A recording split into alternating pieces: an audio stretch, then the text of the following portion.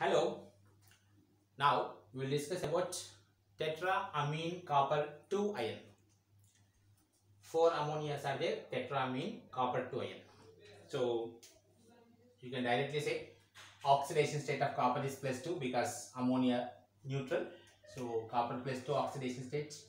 Copper atomic number 29, electronic configuration is argon, 3D10, 4s1, 4p0. It's the electronic configuration. You can take even 4D. 4D is also 0. No electrons are there.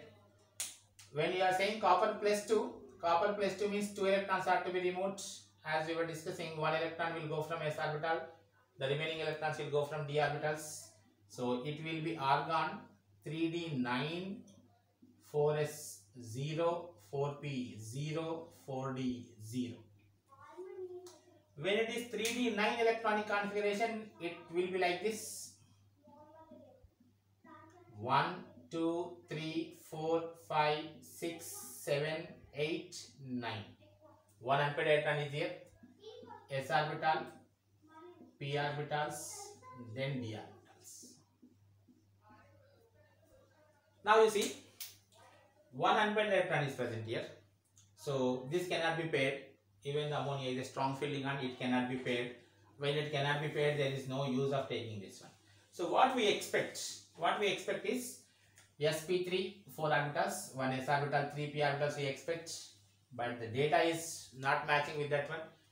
Tetraamine copper sulfate is 100%. It is going to be a square planar complex. To be square planar, it must be dsp2 type of hybridization. S orbital, 2 p orbitals and 1 d orbital mandatory.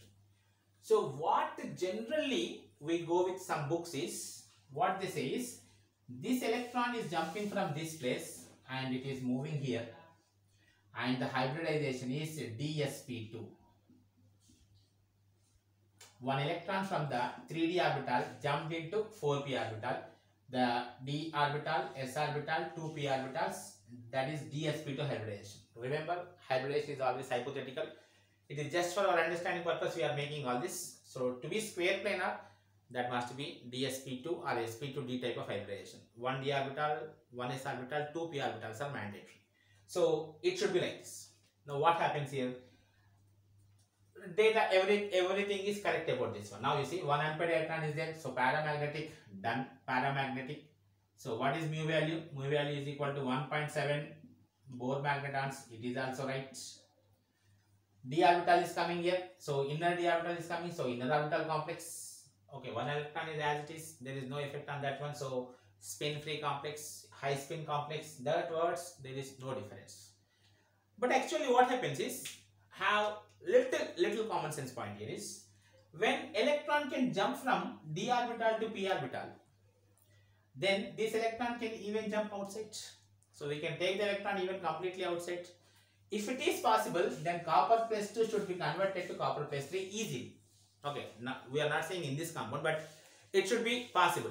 Okay, now copper +2 to copper +3 possibility should be there, because when electron can jump from 3d orbital to 4p orbital in the presence of a ligand, there is a possibility of jumping the electron even outside the atom also. That means you must be able to get copper +3, but there is no copper +3 ion.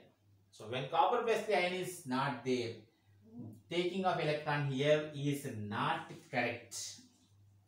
Taking of electron there is not correct, but majority books they will mention you like that. So what we make the changes, but the problem is it is square planar. It is square planar. So 1 s orbital, 2 p orbitals and 1 d orbital is mandatory. So what Huggins suggested is 1 s orbital, 2 p orbitals and 1 d orbital coming from here.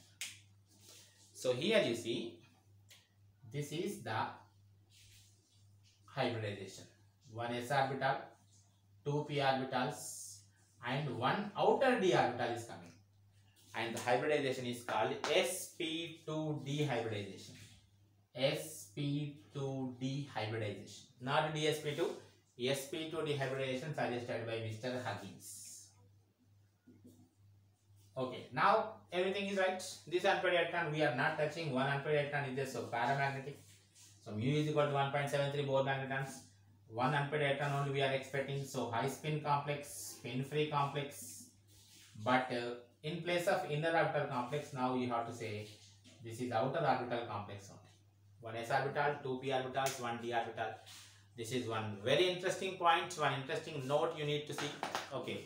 Generally when you see the books, this is mentioned as dsp2, but dsp2, the logic what you need to say when you are talking to your friends, when you are discussing with friends is, if it is right, then the electron, when they are saying that this electron will be jumping here, hybridization is hypothetical. Okay, all assumptions are right. So what we are saying here is, if it can jump up to here, then why not it can jump outside? So if it is possible, then copper plus 3 must be possible. Not happening. Copper plus 3 is not there, simply you can say. That means copper plus 3 is not easily formed. That means this electron is here only. One s orbital, two p orbitals, one d orbital. So how can you take one d orbital from here? According to the structure, okay now. You can't take sp3 because it is not tetrahedral. Practically it is square planar, so we need to take this as sp2d. Done. That's it. So few more compounds I will give you as a list. These are enough. I have given you in various videos, you can check. Nickel tetracarbonyl, tetrachloridonucleate 2, tetracyanide 2, hexafluoridocobalt 3, then potassium ferrocyanide, potassium ferricyanide, and this one. Okay, now all these are there, and I will mention remaining compounds as one PDF type of file. I will share that one with you by writing here or by mentioning with that. Okay, so that's it for coordination compounds VBT theory. Meet you some other time with some other topic if possible. If you like this video, if you like my lectures, share it, transfer to others, mention to others. Okay now, so just make this available for your friends also. Done.